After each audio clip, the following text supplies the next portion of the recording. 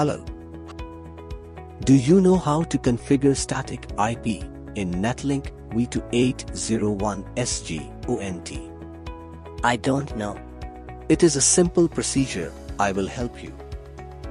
First, open your web browser. Then enter your IP address on the URL 192.168.1.1. A dialog box will appear. Type your username and password. Enter the verification code and click on the login button.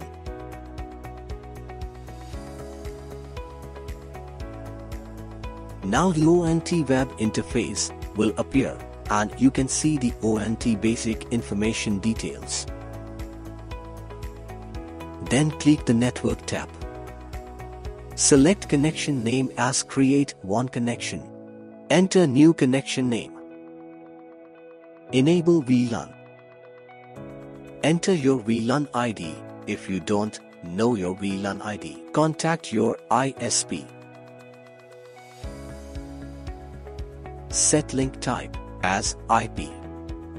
Set IP version IPv4 on the drop-down list. You can select IPv4, IPv6, whichever is used or suggested by your ISP.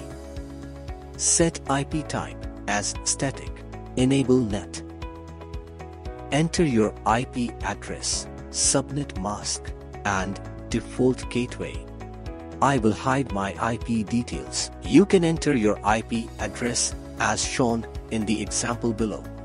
Then set primary and secondary DNS, that is DNS server 1 IP address and DNS server 2 IP address. Click the Create button. Back to status page. Select Network Interface option. Now we can see the status is connected. The static IP is configured.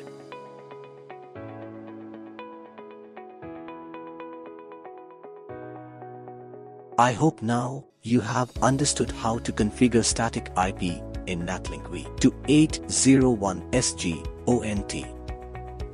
Yes, thank you for the information.